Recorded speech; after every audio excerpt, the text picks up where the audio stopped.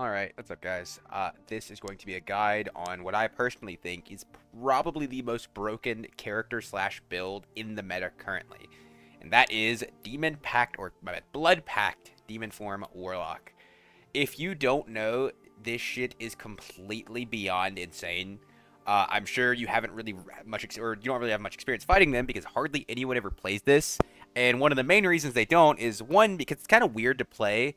It feels like relatively clunky, and it's kind of hard to gear. Well, not hard in the sense of the rolls are hard to get. However, the gear you want needs to be really good, or the gear like that the build needs to be really good, or at least decent to make this kit like really worthwhile, or to make this build really worthwhile. But however, when you get there, I genuinely think it is better than anything else in the game. Like without even being completely optimized, like without my plus 10 all that I'm gonna talk about in a minute from like Soul Collector and Blood Pact, I 1v1 like a full Bis Barb with Warmaul through like fucking Warcry and Warcry, Savage Roar, and all that shit.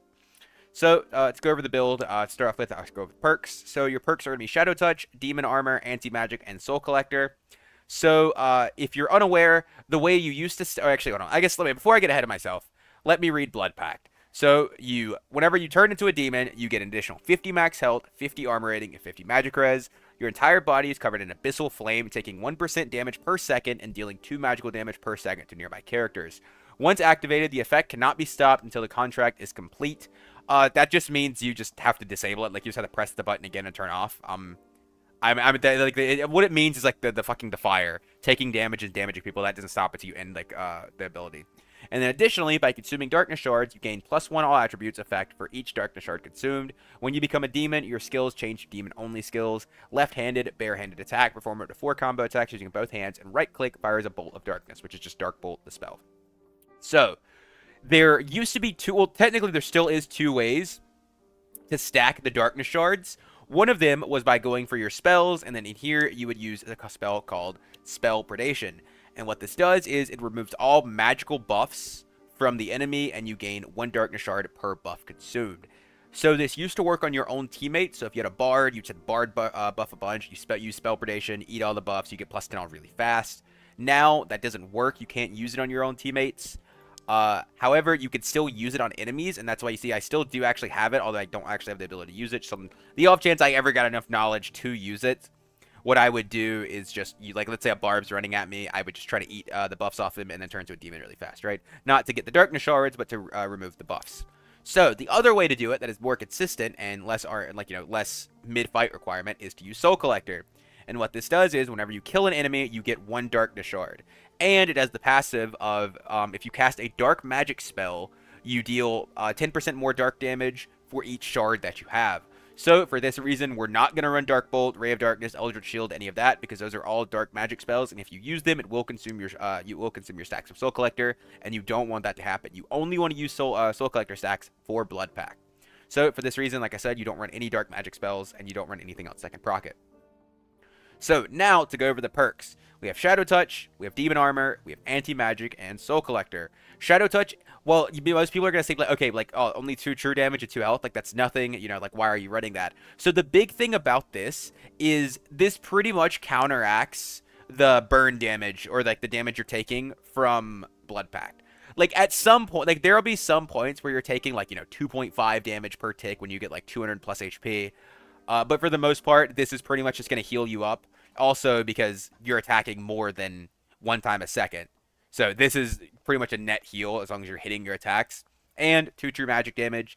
The one downside of this build is your damage is relatively low in demon form. Like, you're super tanky, and your damage isn't that bad. But it is lower than, you know, like a Barb swing and a Warmaul, or like a Falchion, or something along those lines. However, this is a good perk. And honestly, not many other perks are even, like, useful to run here. Like, Vampirism isn't, you know, Vampirism's only useful with Shadow Touch for you. Immortal Lament, we're not really casting spells. We're never going to be that low. Dark Reflection. So the big thing about Dark Reflection, I'm pretty sure, is this consumes Soul Collector stacks. So you don't want this. Like, this isn't good because they hit you and they take your Soul Collector stacks. Then you don't have the +10 on Demon Form. Torture Mastery, well, we don't care about that. Malice, we don't care about Will. This would literally just give us MR. Once again, Dark Enhancement, we're not using any Dark Magic spells. Curse Mastery, we're not really casting curses. The only thing this will really be good for is Curse of Sacrifice if you're using it. but you're not really using it. And I guess Bloodstained Blade, but I'm not even sure if it works for Bloodstained Blade because I don't really play Warlock that much. And then Infernal Pledge, which is completely irrelevant. So the other perk we have is Demon Armor. This allows us to wear all of these really tanky armor pieces that gives a ton of stats that we really want. So Demon Armor is the two no-brainers, or the three, I guess, really, are Demon Armor, Anti-Magic, and Soul Collector. Shadow Touch, if you really wanted to swap it out for something, maybe you could. I don't know what you'd swap it for, but for some reason, this is the one you could swap off. Anti-Magic is 25% magic damage reduction, except against Divine Magic. And for those that don't know, so this says gain 25%. However, it doesn't visually show here, but it does add on. So effectively right now, I have 47.4% MR, even though it doesn't show. And no, this does not allow you to go above the cap. So the only amount of magic res you need is you want to get to 50%. When you're in demon form, if you anything above 50% will be wasted magic res and just will not be giving you any stats. So you don't want to go above 50 magic res on Warlock as long as you have anti-magic active. And then, like I said, I just went over Soul Collector. This is the way you get your stats. Other than that, you know, not a lot to talk about the perks. They're pretty straightforward. And then basically the way you want to play this build is, you know, like you have ranged poke. However, you don't build magic damage, so most of your spells are not really going to do much. Curse of Pain's kind of just there just in case, like. Just in case you can't really push and you're not a demon yet, you know, it's some small mid-range damage. Nothing crazy. It's definitely not high damage at all, but, you know, it's something. Because, to be fair, there's literally nothing else you could cast here. Like, maybe you could run Power of Sacrifice, however, you don't want to be doing even more damage to yourself, and in demon form, you're not going to be getting the max value out of the 15 Vig and 15 Strength. For example, whenever I'm in demon form with Bard buff, I'm already at 50 Vig. So that's pretty much, like, a wasted stat I'm getting. And Curse of Weakness actually isn't awful, but the downside of this is if you're in range to cast Curse of Weakness on somebody, chances are you're going to be going in demon form and running at them, so you don't really have a ton of value to cast this. Evil Eye, I mean, this thing doesn't even work, I don't think. And then, like I said, none of these are, like, Eldritch Shield maybe, but the problem with this is it consumes your Darkness stat or your Soul Collector stacks, and you don't want that to happen. But other than that, the spells that you do use are Bloodstained Blade, because Demon Form has a really, really good scaling with weapon damage. So Bloodstained Blade, Divine Strike, Warsong, all of those are very good on Demon. It actually makes your damage decent. Curse of Pain, like I said, just mid-range damage. Hydra to get your stacks and for healing. Life Drain to heal off the Hydra if you don't want to kill it. Like, you know, let's say you just, like you drink a pot and you can like Life Drain your Hydra. Doesn't heal you for a ton, but it does heal you. And then Spell Predation, just like this last slot, you're probably never going to use because you're probably never going to have knowledge for it. But on the off chance you do, you can like Spell Predate, you know, a Barb's buffs or something. Now, to go over the gear you're going to wear, truthfully speaking, your weapons don't really matter. Like, you could run Chris Dagger here, you could run Falchion, you know, it doesn't really, like, these, you're not going to use these pretty much ever. 99.9% of the time, you will never use these unless you're killing PV. That is the only time. And obviously, use a book. More magic power you have, probably the better. You don't really need magic healing on this because you're not running like Torture Master or anything like that. So just run book, shield, plus melee weapon, Chris Dagger, Falchion, both are fine. Then for the gear choices, there are like several different things you can use. There's a ton of different combinations. However, this is the one I've ended up with because mainly these are the best pieces of gear I have. To start off with, Gearman Boo.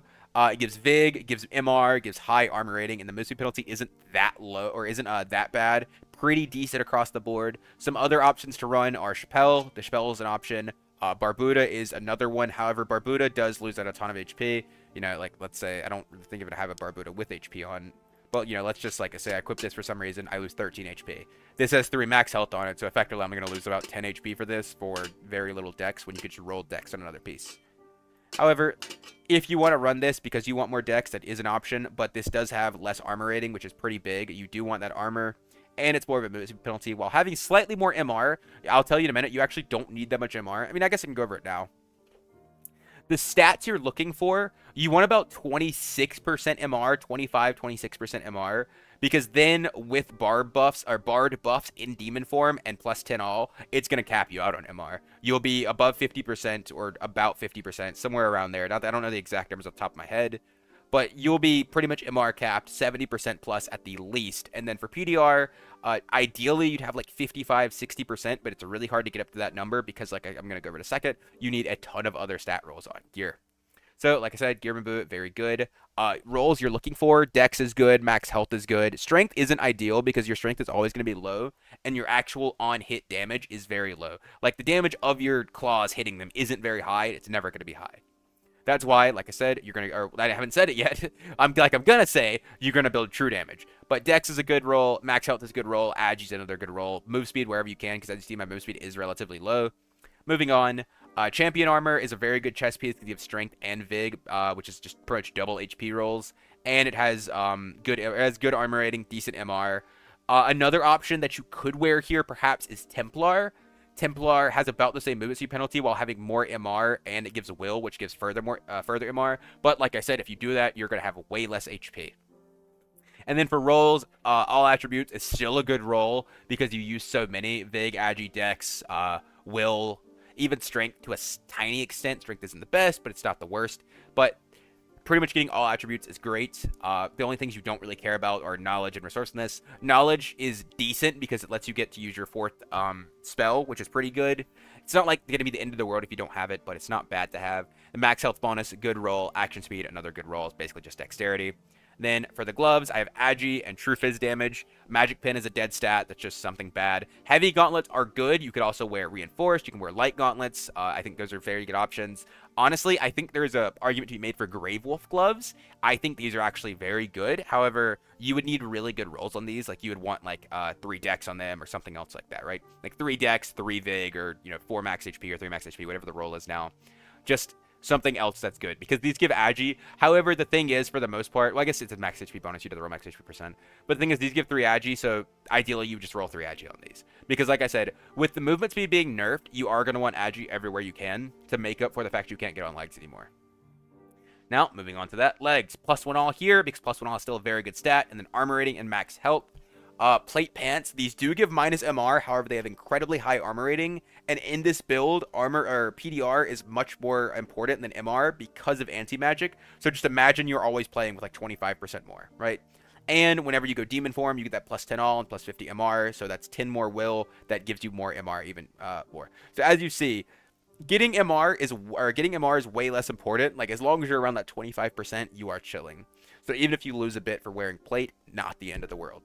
Really not that big a deal. Armor rating is a good roll. Max health is a good roll, because for the most part, that's what this build is. You're just a fat front line, a really, really big front line. You're somewhere between a fighter and a barb, but somehow better than both of them. Then for the boots, dashing boots, these are gonna give MR. Like I said, you want MR. Like, I mean, you don't not want MR. You just don't need a ton of it. For example, like if I wear ruggeds, these are only giving about 18%. So I would like to keep these on ideally, because then I'm going to be around that 75% threshold. That's going to cap you out and make you pretty much unkillable. Now, with movement speed removed from removed from pants, you are going to want double move speed on your boots. For this is pretty much every build. You almost always want double move speed now, because that's really the only place you can get good move speed rolls. Everywhere else is going to require Agi. You're going to wear Agi rings, an Agi cloak, something like that.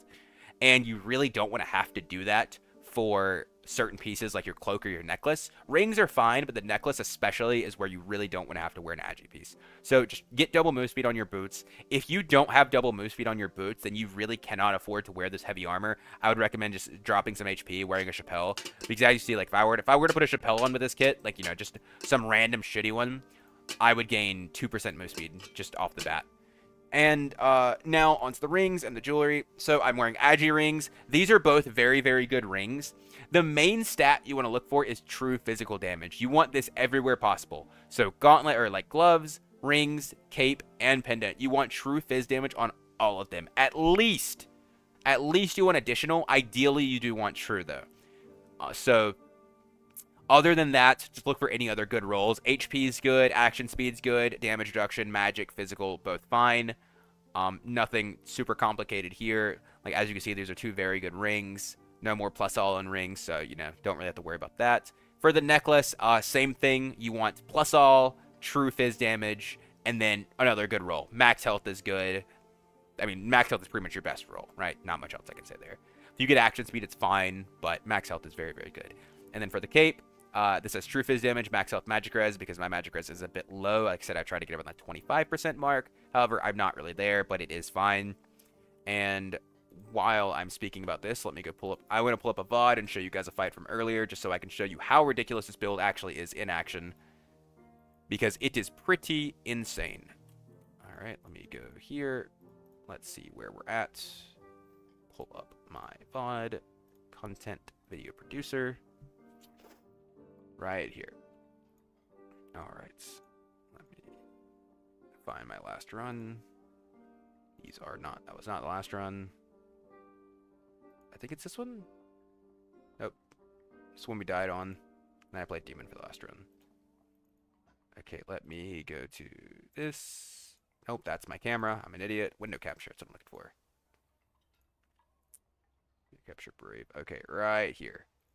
Alright, so basically, there was a really geared team in this lobby. We knew there was. Right here, as you can see, it is going to be a Wizard, Bard, Cleric. So a very geared team. And just watch. So you see, I have, you know, right here, like this is my 10 stacks. I'm being chilling on that. I'm giga juiced. Actually, wait. I can wait. Let me go into the lobby. I can actually show you guys my stats. So right there, I was looking at it. Let's see this. So you can see what a demon kit's gonna look like. My camera's gonna be in the way for this part, but look. So look at this. This is with Bard. This is harmonic and the rousing rhythms with plus 10 all. I'm like, just look at these right here. First of all, 32, 50, 39, 36, 37, 30, 235 HP, 97.3 move speed, 31.7 action speed, 59.8% PDR. Beside my cleric, 62.8% PDR. Wait, did I hold on? I want to see. I think I scrolled up a bit. I want to see, like, where's it at?